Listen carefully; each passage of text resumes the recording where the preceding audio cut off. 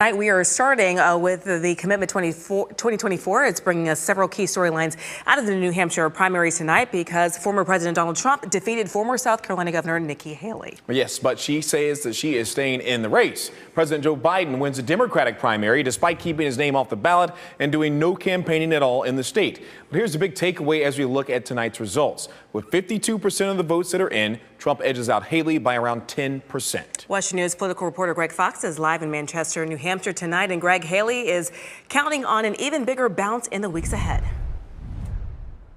Well, and for good reason. I mean, you look at just a week ago, she loses by 30 and comes in third to Trump. And then this past weekend, Ron DeSantis, the governor of Florida, drops out. So it's really a two-person race. And tonight, as you say, it's fairly close, about 10 points separating them. And she's still got her home state to go. So, again, Haley's momentum, as we take a look at this video from just a short while ago, heading into New Hampshire, may have been helped by Florida's governor getting out of the race on Sunday. She and the groups backing her campaign spent $31 million on TV ads in the Granite State, more than Trump and the other candidates.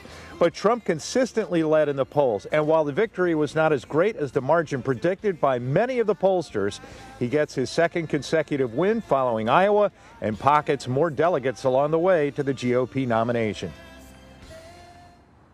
We've won almost every single poll in the last 3 months against crooked Joe Biden, almost every poll. And she doesn't win those polls. And she doesn't win those. This is not your typical victory speech, but let's not have somebody take a victory when she had a very bad night. At one point in this campaign, there were 14 of us running, and we were at 2% in the polls. Well, I'm a fighter.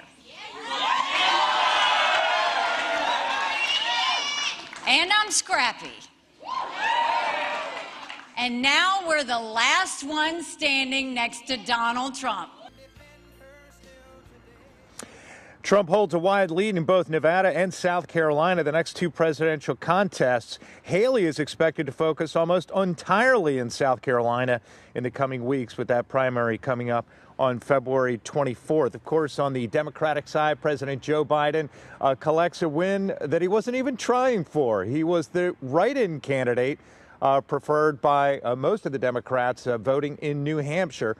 Of course, he and the Democratic National Committee electing to stay off the New Hampshire ballot over a dispute because President Biden wanted to have South Carolina to be the first primary. Live in Manchester, New Hampshire, Greg Fox, West News.